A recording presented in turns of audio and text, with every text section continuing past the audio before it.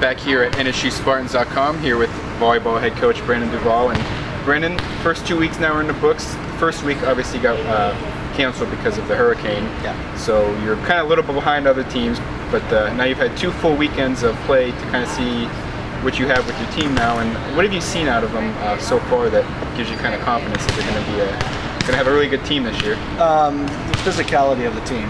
There's moments where we are just, we just look and feel way more physical and athletic than some of the teams that we're playing. I mean, we preach blue-collar work ethic on this team here, and the majority of the girls and a lot of them are picking up from last year, and the new ones fit exactly the mold that we're looking for. So it's a pretty exciting time because I think we're getting our legs underneath us. We're getting the feel. Yeah, because of the weekend that we missed, we're a little bit behind everyone else right now. But I think the first 2 weeks gave us a good idea of where we stand as a group. There's some work to do, but everybody has work to do right now. So it's pretty exciting for us right now. Do you feel that you guys were ahead of, say, last year when you guys first started? It's kind of like this year. You had a whole bunch of new freshmen, new players coming in, and you felt like it took you a little bit to get going. Do you feel like maybe this year you're a little farther ahead than you were last year? Oh, absolutely. I absolutely believe that. The girls, we try to move some people around in different locations. Didn't really like what we saw.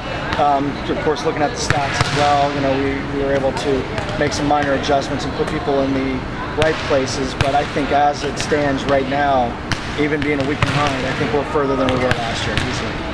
Talk about, looking at, obviously it's tough. You're 1-5, but that doesn't always necessarily tell the true story. You guys have, to a certain extent, you guys have been playing well.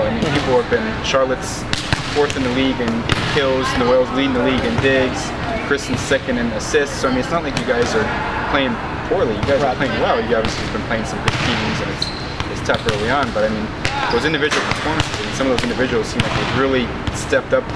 Even from last year when they performed well. This year, another it's amazing what a year will do for you. Noelle's right on pace where she was last year, kind of lighting up right at the beginning. We tried to move Charlotte to the outside and didn't really like her production out there. Put her right back in the middle, and she looks like she's right at home, and if not better than she was last year. Jasmine Frazier's doing extremely well, and Kristen. Even though we had Nicole, thought of Nicole coming in being as our leader, Kristen has stepped into those shoes extremely well.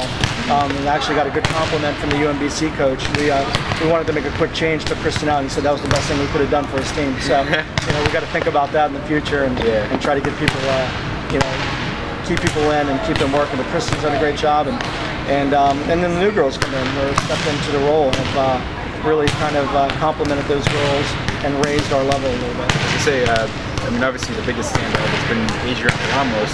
She had 20 kills, the same match that Charlotte had 20 kills, that 5-set win over Youngstown State, but come from behind win.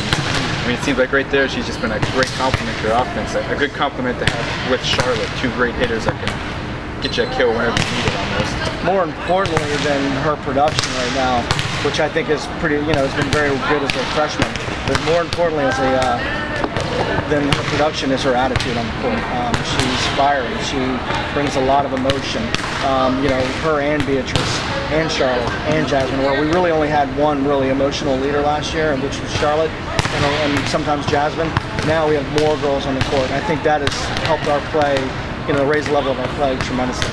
Yeah, and this year too, obviously we talked about the season, you needed the size up front. You just didn't really have that last year. You're 5'9" outside hitters, but now you've got Beatrice and Ashley Scott. They had, one of them had like 7 blocks. Scott had like 7 blocks in the one match. Right. And that's not even counting your the biggest girl that hasn't been on the court yet, Jasmine Flowers. So you guys have really been pleased with the way your blocking is starting to really come along this year, and it's only going to get better now. I think with us focusing on other aspects of our game, being a little bit more aggressive on the end line, I think that is, in turn, because we focused on that has helped out our blocking a little bit, because once you get teams out of system, that kind of brings the blocking and the defense back into it. As far as I can tell, for the most part, the majority of teams that we've played, we've outdone every single team, but we've also, our blocking has been improved. So usually when you see a team that has a lot of digs, you wonder what's going on with the block. And maybe that was the case with us on the first week, but this past weekend I think we've upped our blocks and dug a lot of balls. So like you said earlier, as much as we'd like to see more wins on our record, we've seen improvement every single match, and because of that, you know, we just got to be a little bit more patient. We do have a lot of new people on the team, and a lot of new people just college volleyball in general. So I think that's what a tournament season is all about. We plug away, we address issues in practice, work hard in practice, and go into a tournament, you know, a little bit more focused, a little bit more physically prepared, and a little bit more mentally prepared too. Yeah, and like you're saying, you know, the new kids coming in, they haven't played in a while, you know, a match since last year, and you saw it a little bit there. There was a lot of attack errors, just you know, just errors that just hopefully they work out as the season goes on. But now you still got 2 more full weekends of tournament play. What are you kind of looking for your team to do or accomplish? Not just saying, you know, wins or whatever, but something specific maybe you're looking for the team to kind of do now in these next 2 weekends where you hit the conference play. Just kind of dictate pace a little bit more. You know, when we played UMBC, you know, we did that right after we played the 5-set match to Youngstown State, and we found it very difficult. And it was a physical issue too. I think we were just tired. And it was an exciting match if you had a chance to see it. But then you go into a match like UMBC, who fresh legs, ready to, you know, the quality team on top of that.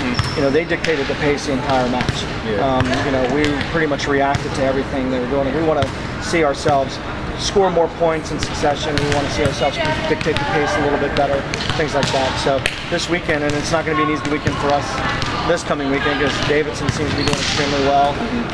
You know, Coastal Carolina, we played them last year, and they took it to us pretty well. So we'd like to see kind of where we stack up against them this year. So we'd like to be able to come in and walk out of the gym with people saying that we controlled the match more often than they did.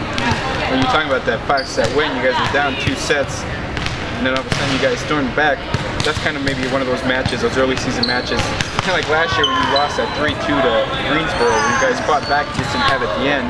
Maybe this is kind of one of those matches where now this year, all of a sudden, hey, they learned how to fight back, they learned how they can win no matter what. Right. And that gives them a lot of hope and confidence as the conference season comes along. Yeah, we've actually talked about that a lot. And with the newer girls, they may not understand, but you know, going to Greensboro and Greensboro coming here and losing to them in 5. You know, Delaware State, who did great in the conference last year, we lost to them in 5.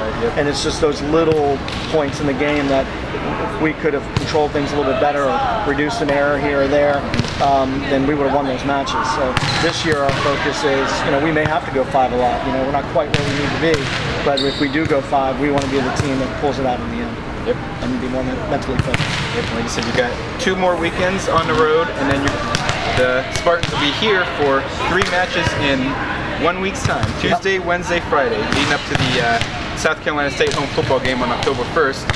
So make sure you catch up to the Spartans there. They'll be right here in Eccles Hall. We're looking for some big crowds those days. So come on out and support your Spartans. And for all your information on NSU volleyball throughout the season, keep checking back to nsuspartans.com.